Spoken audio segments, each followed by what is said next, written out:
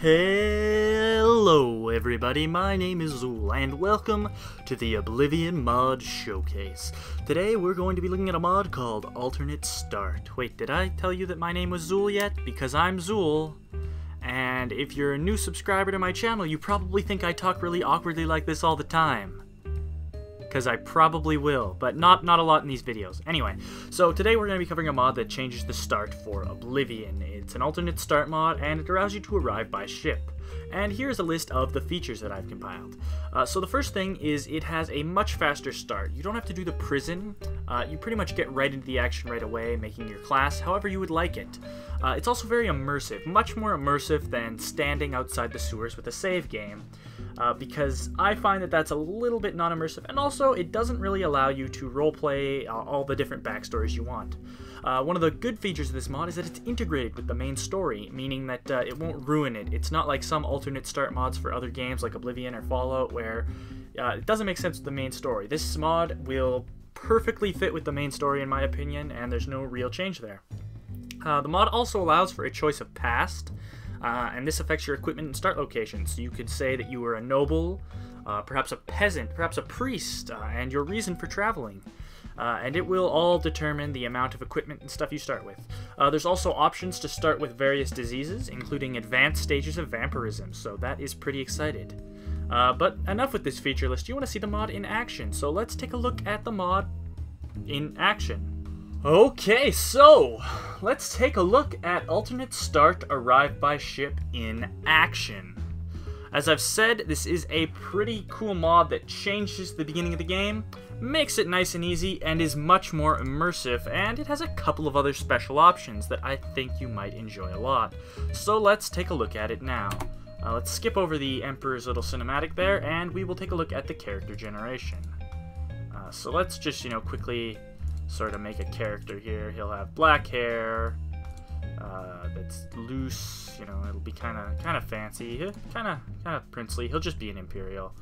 And he will be named, of course, Zool. Alright, there we go. And as we can see, we are in the interior of a ship.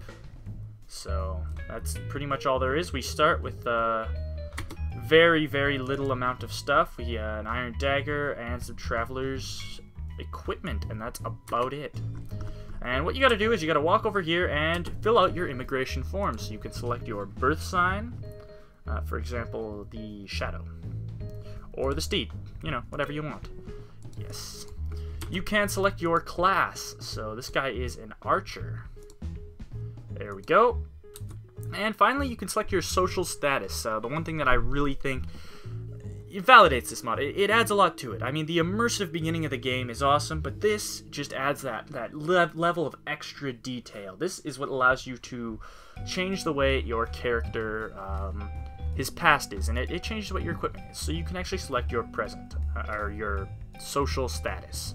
And you get different amounts of money and such for that. For example, if you're a manual laborer, you'll start with very little gold. And if you're a merchant, you'll start with a lot more. And it also changes what your equipment is, and a couple of other things. So this is a nobleman. He looks a little bit princely. Why am I visiting Cyrodiil? I'm here in search of business opportunities, interested in other areas of Tamriel, or other, which kind of allows you to be justify being an evil character. Perhaps I'm coming here for something more sinister. I wouldn't write that down on an immigration form, obviously. That would be a little silly. I mean, it's not like, I'm coming here to kill Steve. No, just other would be fine. I'm coming here in search of other areas of Tamriel, and I am a wealthy nobleman who's going to arrive in the Imperial City. And there's another thing you can actually add. You can start off with the following diseases. So if you want to be, I believe one of these is a vampire. I'm not quite 100% sure what all these do, but if you want to start out the game with them, you can. I'm not going to, though. After you've filled out your immigration papers, you can just head over to the bed and sleep. Clicking on that will cause you to wake up right outside the docks in either the Imperial City or Anvil. You can also stop in Leowin if you have better cities, a mod that I'm going to be covering right away. Now, you're going to get this quest thing here. This is the only reason I left the quest pop-ups on, because this is how the main story is actually fit into this mod in an adequate way. Basically, your character has a dream, similar to the Emperor's dream, and he sort of envisions the Emperor dying and dropping the Amulet of Kings, and you're given the quest to go do that. Now, unfortunately, I'm going to get about 1 million of these quest pop-ups here, so give me a moment. Alright, so now that all those pop-ups are gone, yes, we can notice there's a bag right here. There's also one in Anvil. It's, I think it's on the other side of some boxes and stuff, and this contains my items.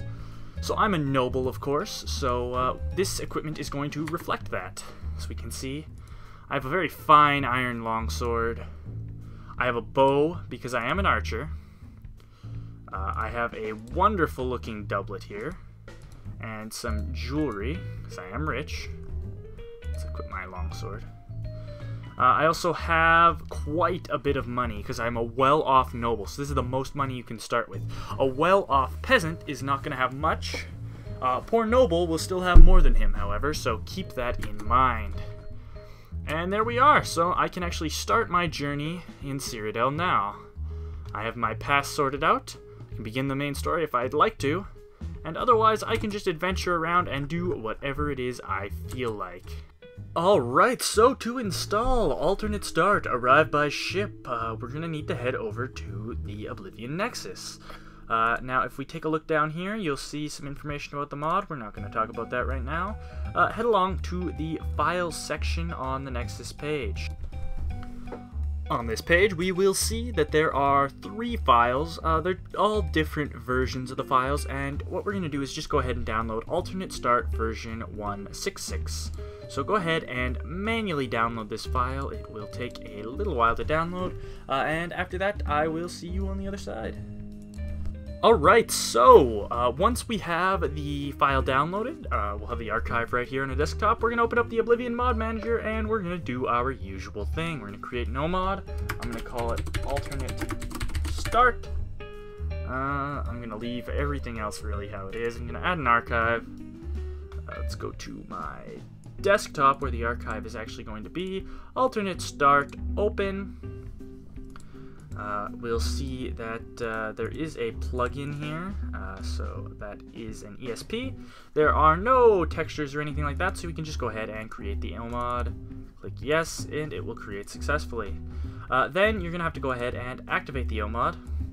And finally, run boss to fix the load order. I think I know for a fact that in my load order specifically, it should appear about there, because I don't have very many mods, so it's not that much of a concern in that regard. So, that's about it. The mod is now installed.